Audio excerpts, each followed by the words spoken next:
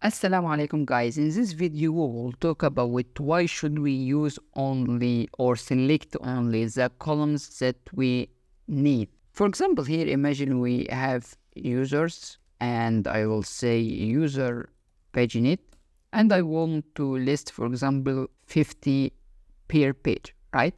And I will show you the user's account. By the way, the dump user count, I have about 6,000. Refresh. Yes, I have 6,000 users in my database and I want to select 50 only. Let's back and refresh. Okay, it's selected, no problem, even if we do return.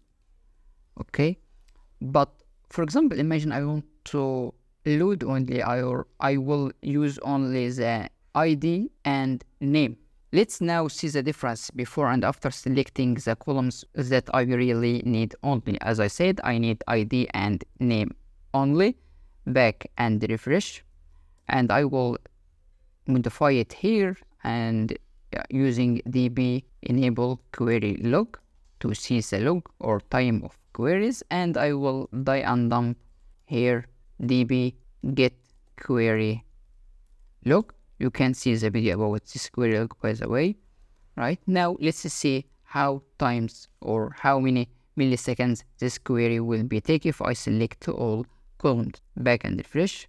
Pagination always use this query to select or to count all results, and here is the data if I use 50, right? Let's select, for example, 100, refresh, and as we can see here, if I select all columns without specifying columns, I can see the time is 1.12 milliseconds. We can say 1 millisecond. Now let's use select.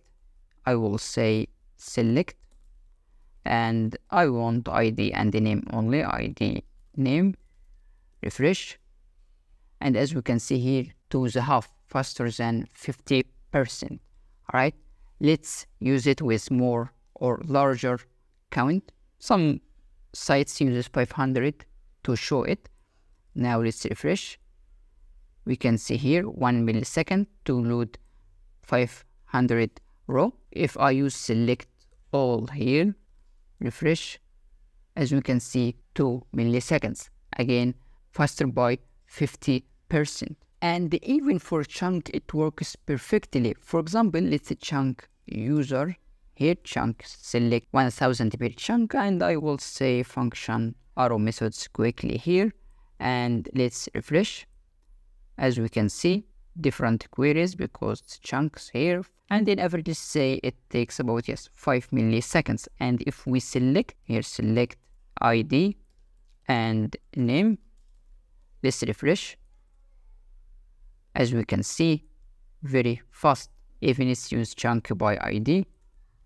When you try to update something, same results almost, right?